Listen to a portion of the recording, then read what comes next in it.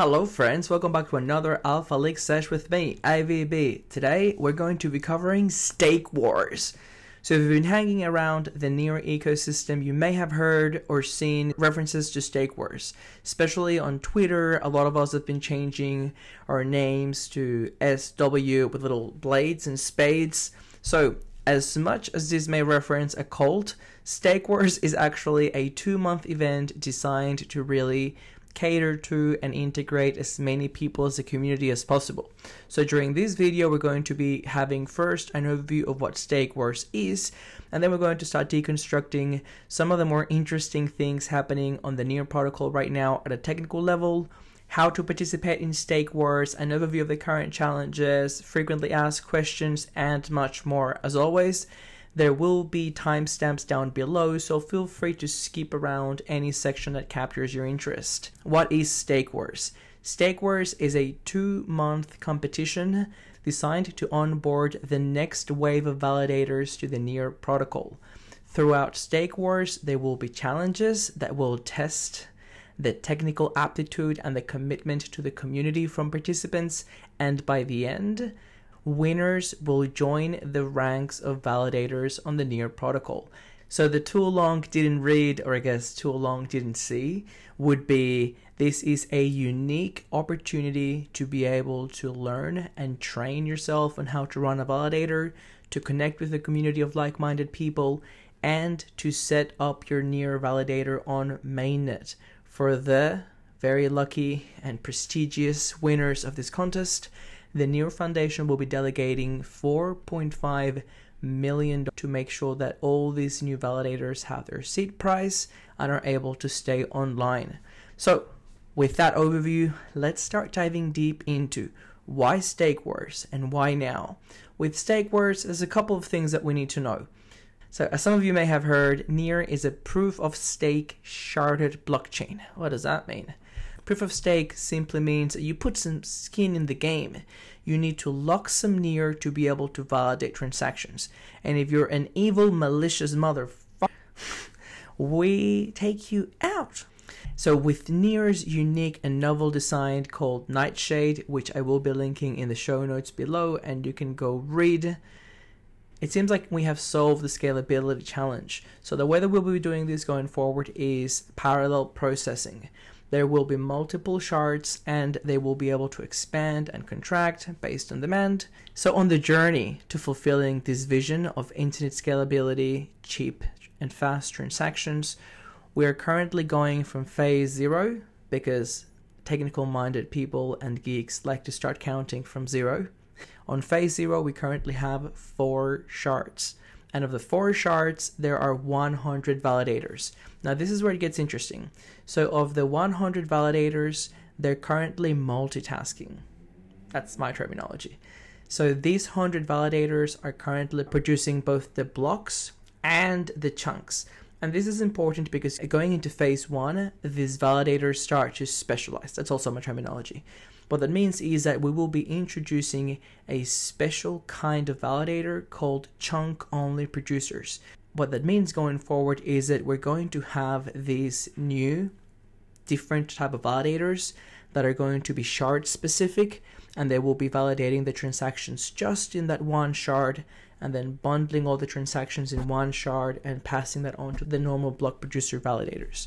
As we make the transition into that phase 1, what that means is that the current validator set is expanding from 100 up to 300. So now we have the challenge of how to expand the validator set by 67% in a safe and secure way. Enter the key players of Stake Wars. So Stake Wars is being led by Pagoda. Pagoda is the most recent branding and regrouping restructuring of Near Inc. Pagoda basically looks after all the engineering and core infrastructure, and Pagoda has been largely responsible of writing the code to implement phase 1 of decentralization, the chunk-only producers as we mentioned. So from Pagoda's point of view, there are some very simple, clear objectives. The first one is to push the code live on mainnet. The second one is to test the code thoroughly. And the third one is to ensure that there are enough validators that are capable and committed to the Near network so that, the network can actually grow and sustain that. In order to fulfill those three objectives, Pagoda has invited a range of community projects to help them structure and arrange the challenges. So the first one of these is Open Shards Alliance. Open Shards Alliance is the community or the organization of OGs. They helped organize the previous two stake wars, and it is basically a network or a coalition of current validators and upcoming aspiring validators. So they have a bunch of resources for validators. They're providing constant support. As a side note, these guys are so hardcore that they've actually been running their own testnet called GuildNet, and on that testnet they've been running a bunch of experiments, such as having more shards, more transactions, more validators, etc. So we can think of Open Shards Alliance as that very niche advanced group of validators, and they're now coming on board to make sure that the next generation of validators is brought up to speed and that all the wisdom captured from the previous competitions is now replicated. The next community participant and organizer is Metapool. Disclosure, I am technically a Metapool employee. Metapool is the first and, in my opinion, best liquid staking solution of the NEAR protocol. Metapool is also a very close partner to Open Shards Alliance. So we have been supporting Open Shards Alliance since the very beginning. And due to the nature of liquid staking, we have also been very close partner to most of the validators. So a really quick overview on liquid staking, and this is going to be really important as we look into the other community organizers and the way in which the NEAR Foundation is going to distribute the 4.5 million NEAR. So with liquid staking, up until now, most of the focus has been on the benefits to the user, and those are amazing. So if I'm a user, I can stake my NEAR with, say, a Metapool, and I receive a liquid staking token or asset back. In this case, it would be ST NEAR. So up until now, most of the focus has been on the degens like myself and on deploying the ST NEAR further out in the DeFi ecosystem. So for instance, you can deploy your ST NEAR to provide liquidity on Ref Finance and Farm, or you can deploy that on lending platforms such as Borrow Cash and borrow money against it and leverage. However, Stake Wars really puts into perspective the additional benefit, in my opinion, a fundamental benefit of liquid staking. Because when people deposit their assets with Metapool or other liquid staking providers, the liquid staking provider automatically spreads that NEAR across as many validators as possible. So on the Metapool website, for instance, you'll see that we're currently spreading to 81 validators out of the current 100. And this is important because we take into account the Nakamoto coefficient. That is a calculation that looks into how decentralized and how resilient is the network. So, among other things, we take into account the validator's uptime and runtime, but we also take into account the level of concentration of NEAR on a handful of validators. If you go to the NEAR block explorer, you can actually go to nodes validating, and when you click on it, you will see some data that I find really interesting. So there's the NEAR total supply, there's how much has been staked in total, and then as you start scrolling, you'll see all the validators, the total amount delegated to them, their fees, and the percentage accumulated to them. So you can see that the top 7 validators have 33% of the total delegation, and there is very timely and appropriate disclosure here that delegating to the validators below the top 7% improves the decentralization of the network. Now, where it gets really interesting is if we scroll all the way down to the bottom 100 validators, you'll see that some of them have just enough to keep their seat. So the seat price is probably hovering the 180,000 validators. We can actually see one here getting kicked out. Awkward. And I'm only mentioning all of these because some of you may recall that in January, I think give or take, Proximity Labs staked 1.5 million NEAR with Metapool.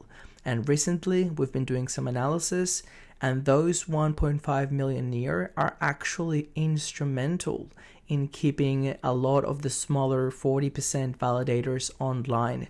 Those would be the last 40 validators that joined the network during the last Stake Wars competition. Why am I mentioning all this? Because the 4.5 million near that the Near Foundation is staking is going to be spread across liquid staking providers to make sure that we delegate to all these new validators to keep them online and keep the network secure. It is very important that if we're pumping or we're dumping, if we're in a bear, if we're in a bull market, there aren't large amounts of people staking or unstaking in a way where validators could get kicked out and the validator count could increase or decrease dramatically. This is very important for the stability of the network. Moving on to the other community organizers, we've got Linear, which is a much more recent liquid staking provider as well. And there is Everstake. They are pretty big in the core infrastructure provider. They're currently running a validator on the Near network. So with that quick overview, let's keep going. Stake Wars, as I mentioned before, is going to be a 2-month competition divided into 2 main sections.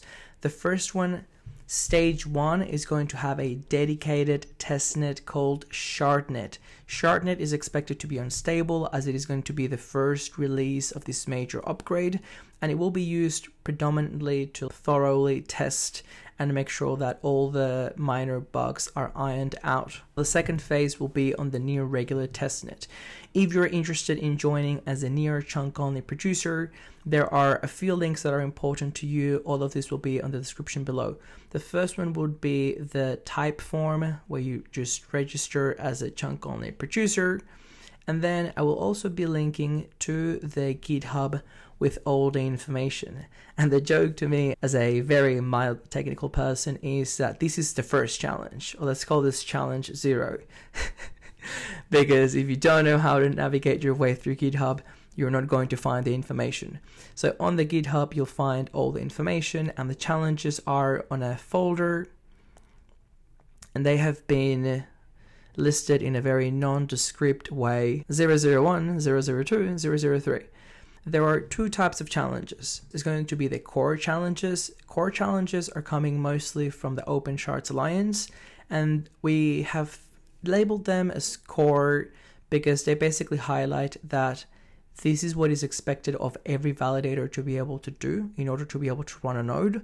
And this would be the basic sort of skills and competency involved in maintaining your node on mainnet. So the focus here would be to train users to be able to prove that they can do it and to replicate real world conditions.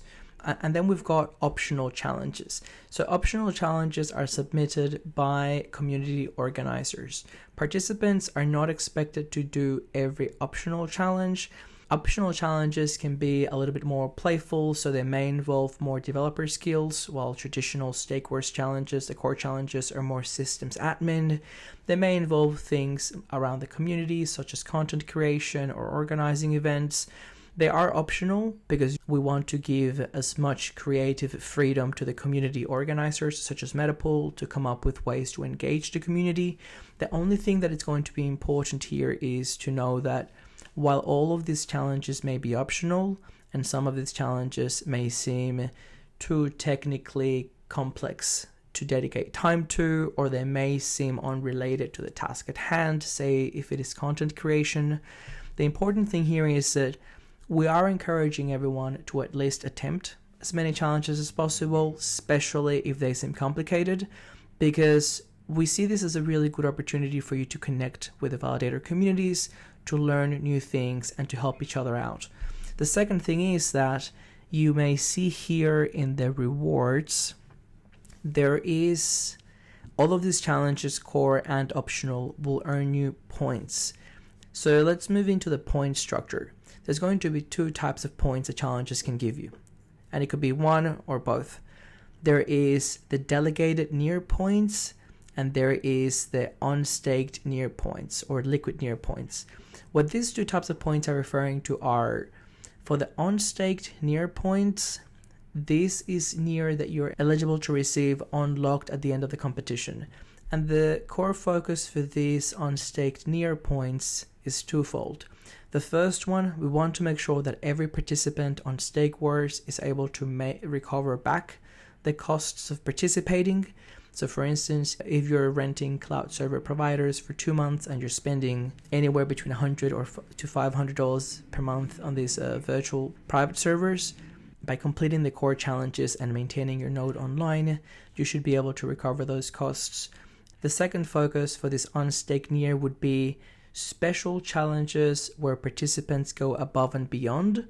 We really want them to be able to be rewarded in a separate track to the delegated near points. Now, the second type of point is called delegated near points.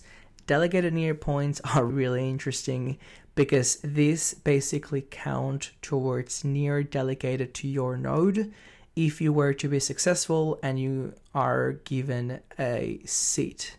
So I'll just really quickly refer to a recent Pagoda tweet where this is clarified. So every delegated near point maps to 500 near delegated to your validator on mainnet. Every unstaked near point maps to 1 unlocked near tokens.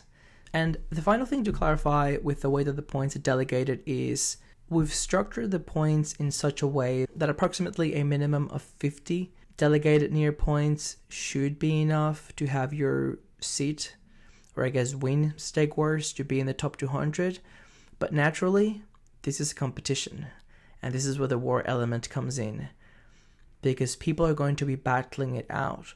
The more people that join the competition, the higher the minimum number of points required to be in the top 200. So for instance, at the moment, there are 300 people participating, and there's somewhere between 200 and 300 nodes up for grabs. This is looking pretty good, and in fact, I would say that this is looking amazing if you've been sitting on the sidelines and considering joining, because you have a pretty good chance of joining and just doing really well and earning that node. Let's say that by the end of the competition, we have 800 people participating. That's when you really start to appreciate the importance of accumulating as many delegated near points as possible. Now, the last thing I want to say before I let you go is we are meeting daily now, the coordination team, and we will be meeting fairly frequently throughout the 2 months.